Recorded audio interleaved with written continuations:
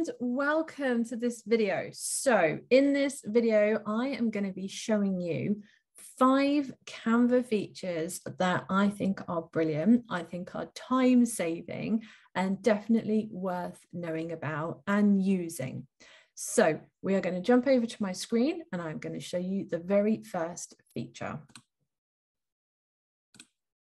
So first of all, we are going to be looking at the background remover tool. The background remover tool in Canva is brilliant and it's a pro feature. It is a pro feature, I will tell you that now, but the background remover tool is really, really good in Canva.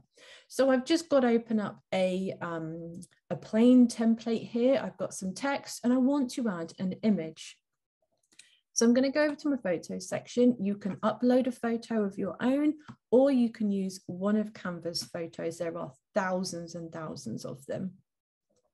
I'm going to choose this one here. Now it's got a nice background, but I want to put my own background in. So I've added the photo into my design. It's here, and I want to remove the photo, the background even. We go over to Edit Image. And on the left here, you have a background remover tool. If I click this, it will then do its thing in the background. It will take the background out, just leaving me the focal point.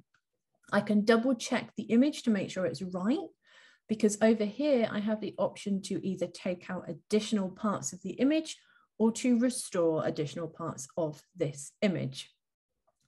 I'm not going to today because I think it looks good. I'm just going to hit apply. So now I have got no background in my image and I can place this wherever I want. And what I'm going to do is I'm just going to place it there. So I've got my lovely flowers at the side. Okay, I want to add a background to this. So I'm just going to go to Elements and I'm going to add a gradient into the background. Gradients are brilliant and I love them. Okay, so my second top tip. First top tip, background remover tool, definitely use it. Next top tip is the transparency. Transparency is fantastic if you are looking to add layers, and that's what Canva does. You add layers, different elements, text, graphics on top of each other. Sometimes you need to be able to have a better contrast. So transparency feature works really well. Now, as you can see, I've just added a background to this, but my text doesn't stand out very well because the gradient, the colors are quite strong in the gradient in the background. So I've selected the background and I'm going over to this multi-square option here. Now this is the transparency feature. I can change the transparency right down to 0 if I want to, or I can just give it a hint of color. And that's what I'm going to do. So I've still got my gradient in the background, but I can see my text. I can see my graphic so much easier. So top tip number 2, use the transparency feature. Okay, I'm going to move on to number 3 because I don't want this to be a super long video. You've got lots to do in your life and your business. So I just want to go through 5 features that I know will be time saving for you. So number 1 was the background remover tool. Number 2 was the transparency tool. Number 3 is the lock feature. Now the lock feature I do like. So say for example, I want to move these text boxes. Now I can move them individually and realign them, but if I try and highlight all 3, it also moves my background image or my flowers, and I don't really want to move my flowers. I want them to stay positioned where I've put them. So I've got them just where I want. I can go over to this padlock here and select lock. Okay. It has now locked these flowers in place. I cannot move them. The lock feature is brilliant if you have got a lot of layers, one on top of the other, and you want to move something slightly. Sometimes it's difficult to move something with other elements around it. You'll end up moving the lot. And if you've got things in place that you want to keep in place, so multiple elements, and you want to keep them there, highlight them, lock them in place. So I have locked my flowers in place. So now I can drag my cursor across my 3 text boxes and I can move them wherever I want without fear of anything else moving. So background remover is number 1. Transparency is number 2. Lock feature is number 3. Okay, so next one, number 4. I want to talk to you a bit about spacing. Spacing is all to do with your text and how it looks, okay? So I've clicked on my text box. You may or may not know this little dude here, this little feature here is your spacing feature. And you can either change the spacing between individual letters within a text box, or you can change the space between individual lines.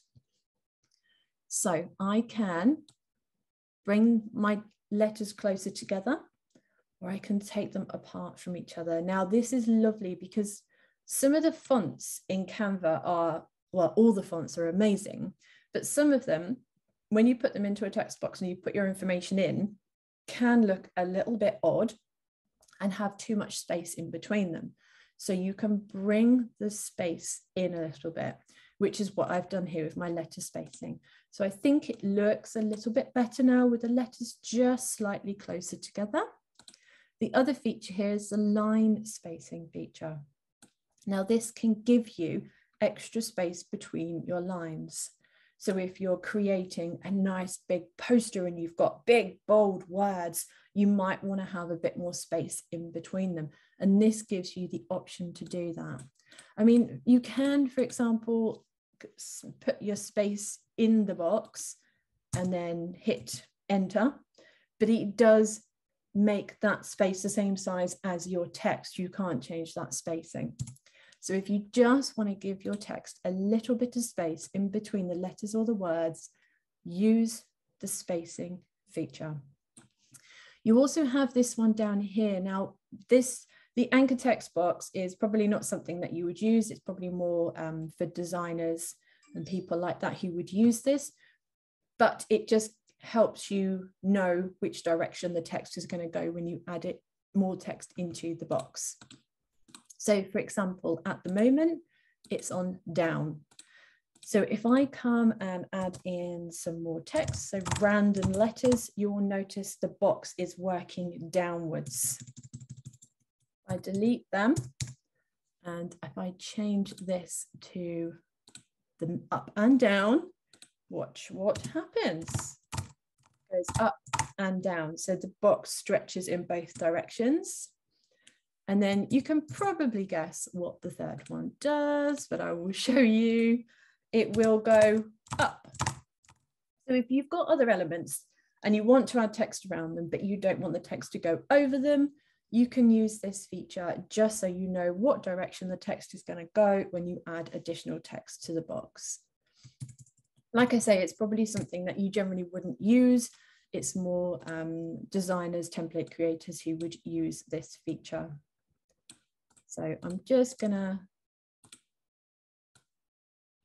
just my spacing has gone a bit funny. There we go, brave and beautiful, brave, beautiful and strong.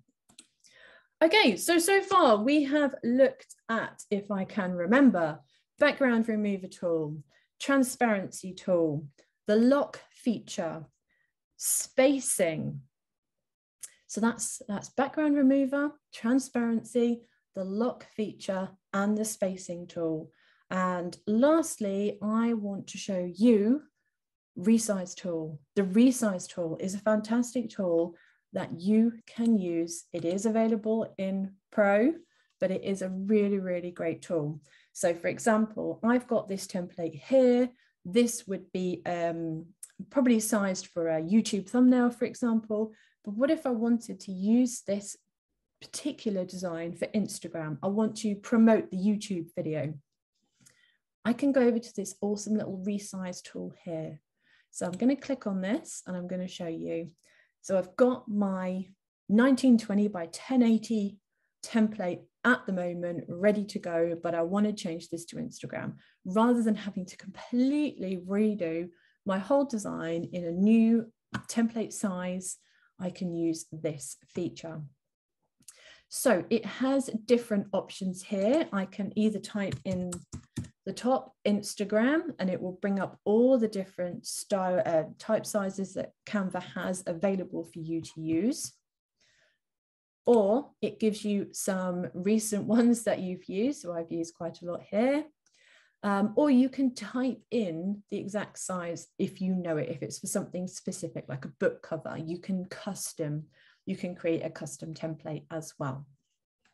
I'm going to click Instagram because I want to resize this for Instagram. Now I have two options. I can either copy this and I resize it as a new template. So I keep both. So I keep my YouTube thumbnail size, and I also have an additional Instagram size of the same template. That's this one. So when you go to your home screen of your account and all your designs, you'll have two templates. Or I can click resize and I will resize this particular template into an Instagram size post. I'm going to click resize and it has changed it to an Instagram size post. But because the original one was long and thin, you will have to maybe move some of the elements around, which is easy to do. I will unlock this because I locked my flowers originally, and I will just stretch it out so it fills that corner again. Okay, I'm going to lock it again because I want to move my text without moving my flowers. And I can make my text nice and big because I've highlighted all three and it groups all three together. And then I can stretch out the corners, and I'm stretching all three text boxes at the same time. And there we have, I've still got my, my gradient background. I've stretched out my flowers, which I've locked so I could adjust my text. And there you have it. There we have 5 features of Canva that you can use that I do believe will save you time. So we had the background remover, we have the transparency feature, we have the lock feature, we have the spacing feature. We looked at spacing our text, and we also looked at resizing our templates. And I think with those 5 features, you will be able to create awesome social media graphics for all of your different accounts very, very quickly. I really hope you have enjoyed this today. I hope you've enjoyed the 5 features that I've been through. And yeah, if you like this video, please subscribe and follow me.